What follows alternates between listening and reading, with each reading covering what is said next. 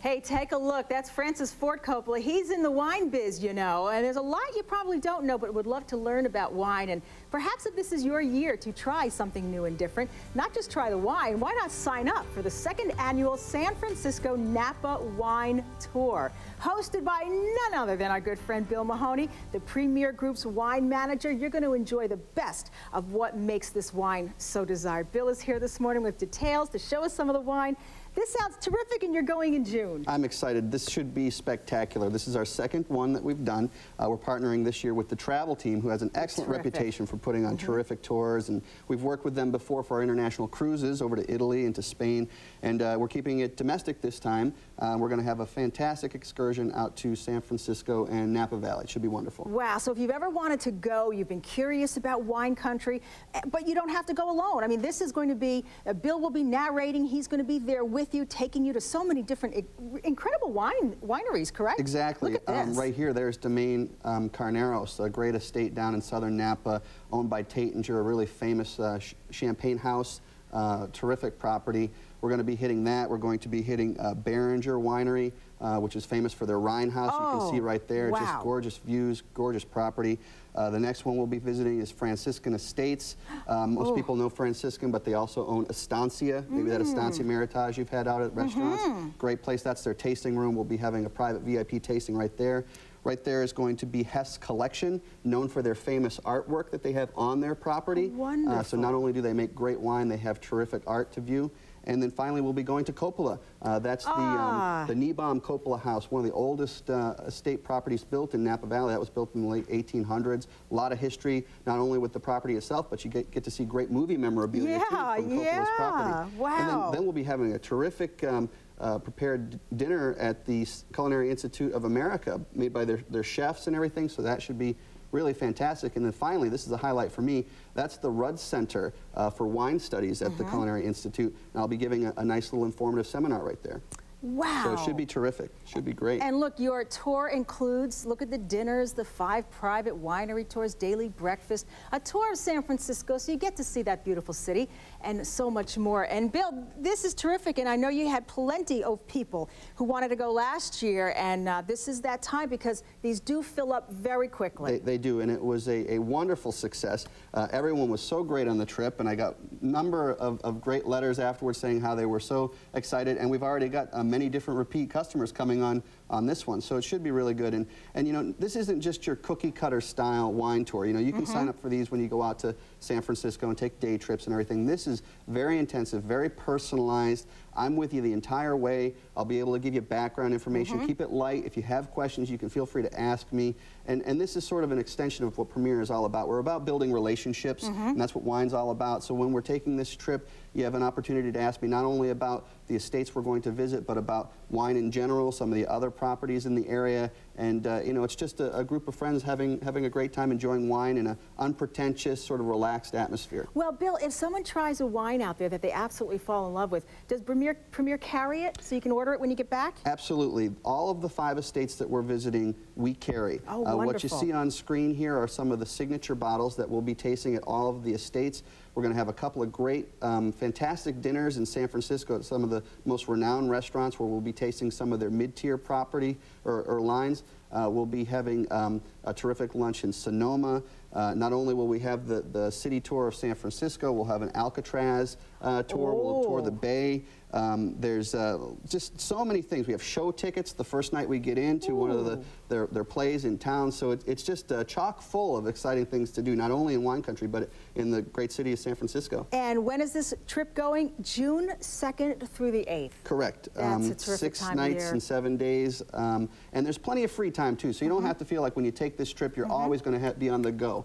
You know, there's lots of time in the evening. Usually wineries out there close around 4 o'clock, 5 o'clock. So if we don't have a dinner or something going on, the rest of the night is yours just to relax. Boy, that sounds terrific. Now, the easiest way to do it is just email Kay Wheeler at the travel team, because these are the folks who are putting together all your arrangements. But once again, it's June 2nd through the 8th. If this sounds like something that's right up your alley, oh, Bill would love to have you join them. Just give them a call. And I would imagine they can even email you. Absolutely. You know, I'm always accessible. I'm always checking my email. I work nonstop at Premier, so you can always get a hold of me, and if you want some background information or just find out directly from me, what the experience might be like, or if you've dealt with me in the past, you know that it's going to be fun, so we can just talk about it, and I can let you know what to expect and just give you a little bit more insight as to what the trip is going to entail. Bill, do we have any idea what the price might be? Yeah, it's going to be about $22.50 plus air. So it's a little bit more than last year. I was going to know that's actually for what you're getting. It's that's really pretty reasonable. It's really a great value, because when you think of the value added to the VIP experience, right. the level of wine that you're going to taste is going to be far higher than what you would experience if you just made an appointment on your own. You'll get a VIP experience, so you'll get a private tour, access to areas that you wouldn't have access to if you just paid for it. And nowadays you can't even go out to these estates and get free tours, free samples. I mean, it's become sort of a business for a lot of the wineries out there, because they know there is such demand that they have to sort of regulate it by charging a fee. So all those fees are pretty much waived, because if we had to charge for all of these properties, the cost would be so much more. So Premier is able to use its influence and its relationships with some of these properties to get the price down. And you've taken all the angst out of the trip, because you're going to take people from place to place. They don't have to worry about getting a car, any of that. That's right. So you just show up at the airport, you sit back, you relax, and just think about all the fantastic wine, all the fantastic food you're going to be able to enjoy. We have a phone call for you, Bill. Hello? Hello. Hi, go ahead, please. Hi, I'm Catherine from Kenmore. Yes, ma'am. I have a bottle of Dom Perignon from 1976, and I'm afraid to open it if it's going to be bad. Okay. Well, yeah, Dom Perignon is a Tête de Cuvée level champagne, as everyone knows, so it's Moet Chandon's flagship bottling. They can last that long. 76 was actually a very spectacular vintage, better than even some in the late 80s.